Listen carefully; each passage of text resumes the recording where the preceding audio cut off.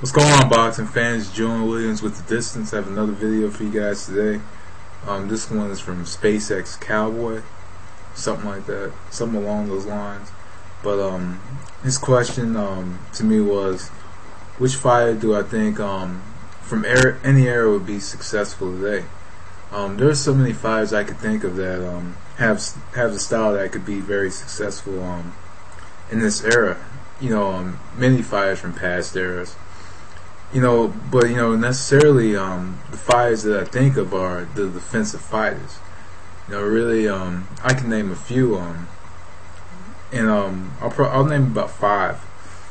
Since I do everything best in fives. But one I could think of is Benny Leonard. Benny Leonard, the former lightweight champion in like the 1930s. I think that Benny Leonard, who was defensive as well, mastered down the sweet science. He was the type of fighter, like I said in another video, my defensive fighters video, his defense pretty much, or his offense was his defense. His footwork was really good, and he would kind of come in on the inside and come on the outside, because it was like when he was done with his combination, he would go up, he would kind of go out, and and then he'd come back in with another combination. Benny Leonard, I think, would be very successful in this era of lightweights, because some lightweights today are very flat-footed to say the least, and Benny Leonard did very well against pressure fighters. Another I can think of is Willie Pep. Willie Pep would be very successful, today, because I say Willie Pep because of the way he would slip shots. The only fight that I could think of that slipped shots the way, similar to how Willie Pep slip shot was Pernell Whitaker. Who was probably number 3. I was gonna say. Actually, I'll pair Pep and Whitaker together just because both of them had very good ability to slip shots. Their ability to slip shots was just amazing. Just because they weren't they weren't getting hit often, but how it was though is they were so used to not being hit. When they got hit, their game plan was a lot different. Like Whitaker versus Trinidad, even though it wasn't necessarily the best Pernell Whitaker, the fact that he was getting hit, it showed a big difference. Than when he was in the middle of his prime and he wasn't getting hit. So when you have a style like that, when you're evading all kinds of shots and you lose those reflexes, then in a way there's a hole in your game. And Pernell Whitaker and Willie Pep, towards the end of their careers actually started to get hit more often. But I do think that with their style of slipping shots and evading all kinds of punches, just evading all kinds of punches, I think that they would be successful in any era. Another one, Bob Foster. Bob Foster, big, tall, light heavyweight with deadly knockout power.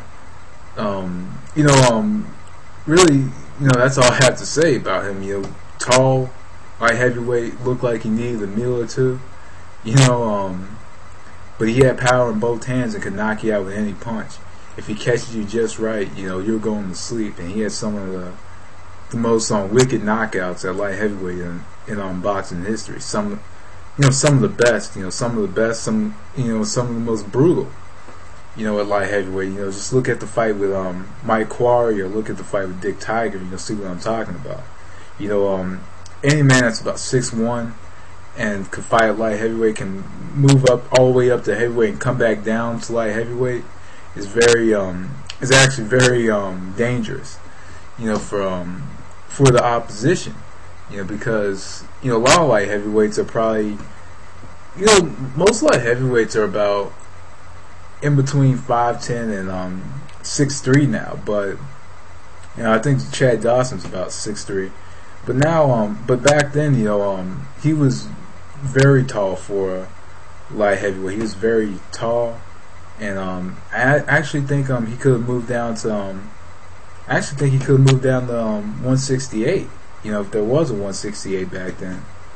But Bob Foster was just, you know, tall light heavyweight with, you know, with power in both hands. You know, that could survive any era. You know, on top of that, he was skilled too, and he had a long jab. You know, he had a very long jab. So, you know, he knew how to fight big. So I'd say Bob Foster's one. Muhammad Ali, of course. You know, the fact that he did evade shots, and the fact that he was very good on his feet, good on his toes, was able to put his shots together very well. You know, Muhammad Ali, you know, was one of those heavyweights that helped transcend the sport, of course. And you know, in any era, you do need that one fighter that can transcend the sport and make it much bigger than what it was before that person was in the sport. And Muhammad Ali, you know, I think that, you know, just that style alone, you know, he could have, you know, fought in any era with, you know, just imagine, you know, the bare knuckle London Prize era, you know, fighting that way. You know, he would have gotten a lot of criticism for it, but it would have worked for him because he was going to hit without being hit. So if you're fighting, you get hit without being hit, more than likely you're going to win, because, you know, you're setting the pace and you're controlling the action. And you could look at, but then again, you have those fights where you look at the CompuBox or you look at the stats, and the other fighter lands way more shots, than another fighter lands, but you know, they still lose the fight. But I think that Ali had the foot speed to outbox any fighter, had the foot speed to do so. And another one I think that could survive any era, I'd say Costa Tszyu. Just because he was tough, rugged, you know, had good knockout power, you know, and just knew how to fight, knew how to adjust. You know, he could do anything in the ring.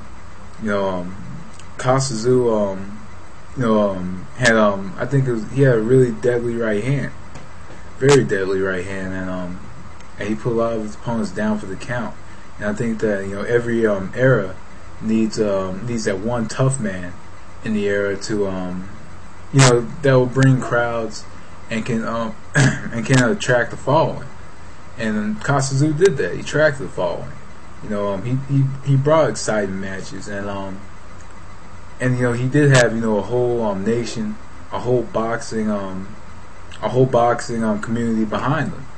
You know, at one time, you know, he was considered, you know, one of the best pound for pound fighters in the world, you know, in his career. And another moment that probably had to stand out was his match against Zab Judah. You know, a lot of people you know, refer to it as the chicken dance, but you know, you just need, you know, I brought up, you know, 4 defensive fighters and two fighters who can get the knockout, who are you know, one, you know, tall fighter who had, you know, big advantage, and another fighter who had the crowd behind him, and actually brought some action-packed fights. But so those are some fights I could think of that could be successful in any era of boxing. You know, due to characteristics and their abilities in the ring, and what they the excitement that they brought to crowds, and other than excitement, the skill level. You know, an honorable mention I could say is probably Winky Wright. I think he could last, and he could be successful in any era. You know, with his style. But anyway, that was the distance. Thanks for watching. Peace.